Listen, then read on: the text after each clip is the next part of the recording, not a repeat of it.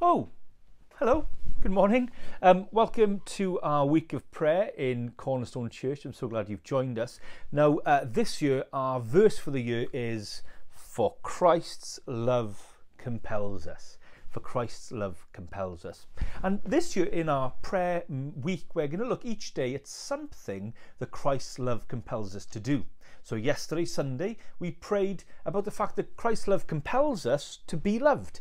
That because God loves us, he wants us to know what it is to be loved. And in that prayer meeting last night, I encouraged us to step into the river of God's love and to go with the flow of God's love.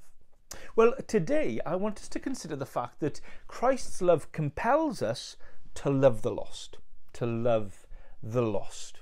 You see, this river of God's love that comes from the Father, Son and Holy Spirit in heaven, overflowing into life and into the believers, is a love that he wants us to overflow into the world. So our verse from the year comes from 2 Corinthians chapter 5 and verse 14, and it says this: "For Christ's love compels us, because we are convinced that one died for all, and therefore all died, and he died for all, that those who live should no longer live for themselves, but for him who died for them and was raised for them."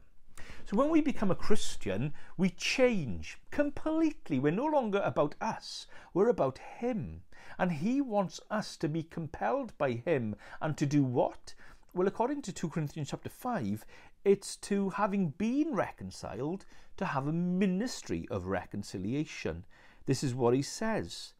He says, verse 18, "All this is from God, who reconciled us to himself through Christ and gave us the ministry of reconciliation. That God was reconciling the world to himself in Christ, not counting people's sins against them. And he has committed to us the message of reconciliation. We are therefore Christ's ambassadors, as though God were making his appeal through us." That is the good news of the Christian faith. We have been reconciled, and now we have a ministry of reconciliation. So today, let's pray for the lost. You can do this in a number of ways.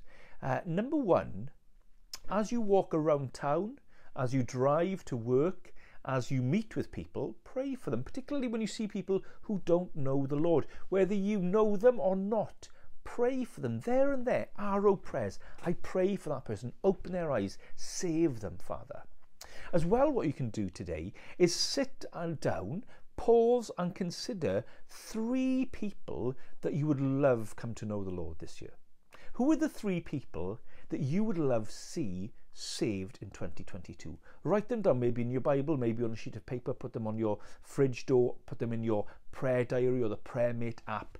Write down 3 people you would like to be saved, and then pray for them today. Repeatedly pray for them and ask the Lord to give you an open door, and ask the Lord to give you the courage to speak, and ask the Lord to do a work in their hearts through the Holy Spirit.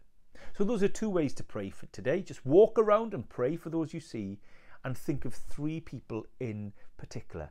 Wouldn't it be wonderful in a year's time, in the new year 2023, to go and think, wow, look who's come to church. Look who's come to Christ. So today, Christ compels us to love the lost.